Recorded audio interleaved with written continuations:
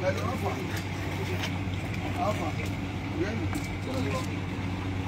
sure. Not sure. Hmm? Not sure. Wow,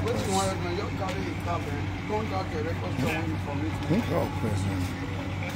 Don't start already. I don't start. I don't already start. I'm not touching anything. She don't start already. Oh, sure. I don't already start our system.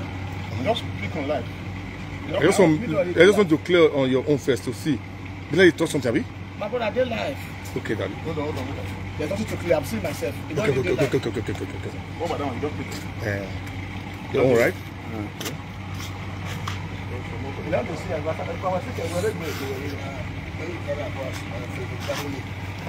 Sir? Okay.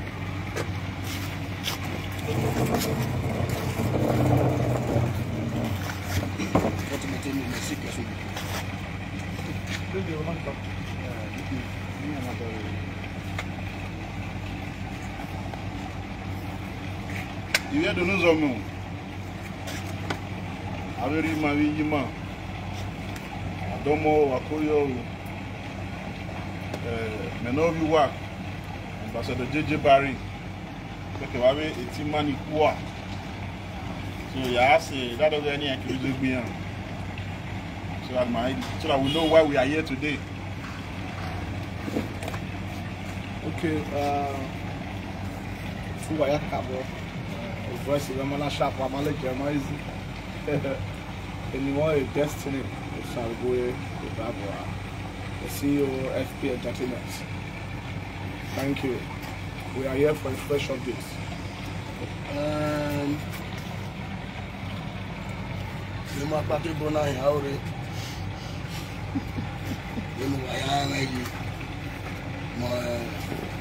My advisor Nowamagbe, the massive chairman, the Agadagodo of African music, by the grace of God, the school board.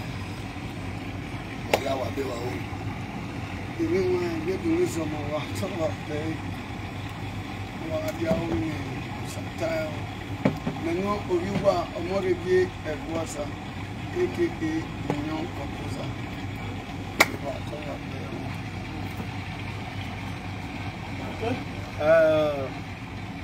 I'm making money. Well, I'm going to share a video now. You know, since last year, I came a great journey now, and it's about to go down in the kingdom of the United Kingdom. So we are here to give you the fresh update of the new show going on. Advisor, Omoregie Eguasa, and Ogie Super UK tour. Bro, who did you like the other people last right? Because if they know I'm not allow. So that's I really have to talk to that. Yes.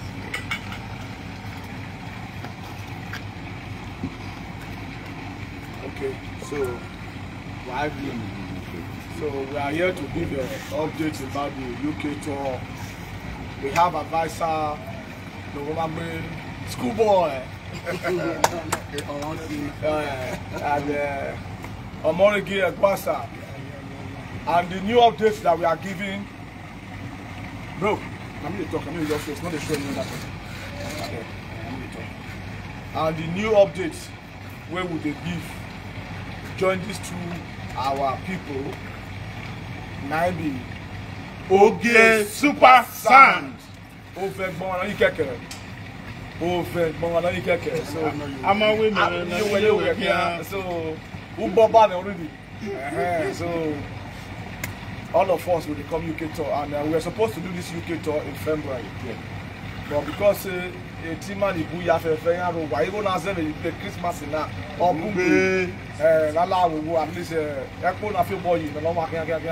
get us in the okay. Although but we have to make you guys happy first.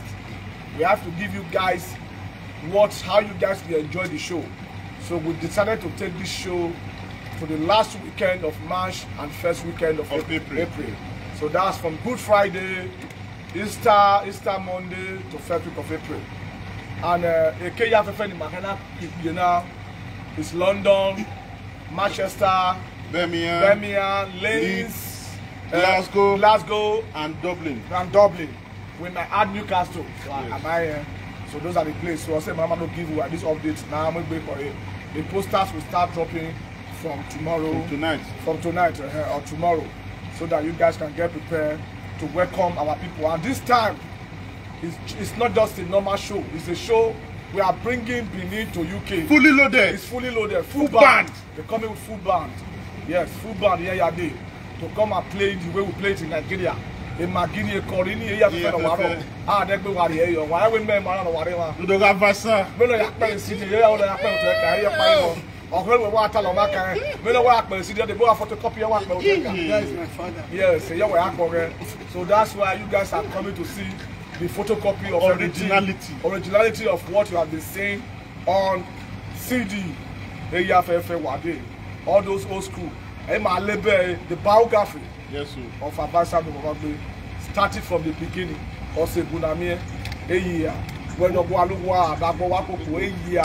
bringing it from down to top, and we take it back from top to down.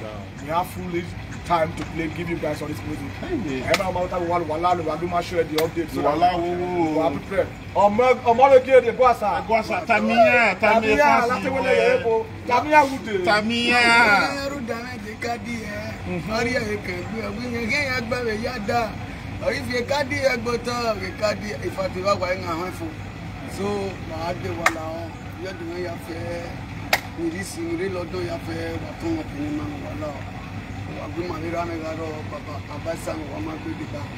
Ogie Super where at a long look until 19 all the time. Please help us to share this live video. You guys help us share. Sure. As I rightly said, you can see since then we got those visas in November, like I rightly said. I have never, show my face in social media to talk about this talk show. So now that the food is done, it is time for us to share.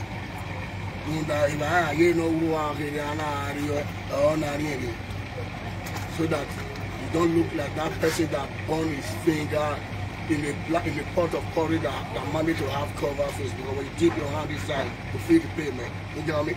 So Maware UK, Nowamagbe is coming to UK with his full band. They not time by the stove, the desktop recording, the Arupanu with A1, the JJ Barry. The Vanese artists, and most especially your young artists, where in a visa, life passport, you have this hard time. Why do you have a Bobonia? You might be not here where, Wamami not here, what you do, if you forget how the thing happened, but to make it right is what important. So, Mare UK from the ending of March, then we to the first or second week of April. We are going to give you a show. But like me, I don't need to tell you that. You know me for that. I'm a showman. I'm a showman. So get your show ready, a very good one, so that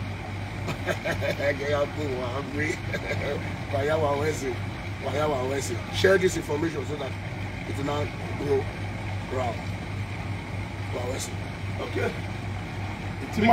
Avec Timani, avec Rimami Jima.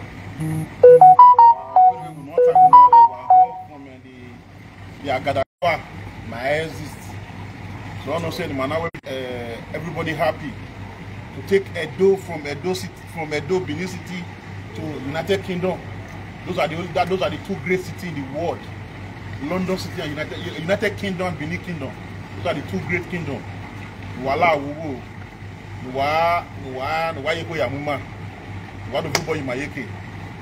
that we can have a successful event. Voila, do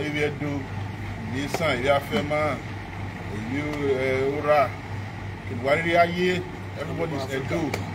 Voila, Omoregie, your final word.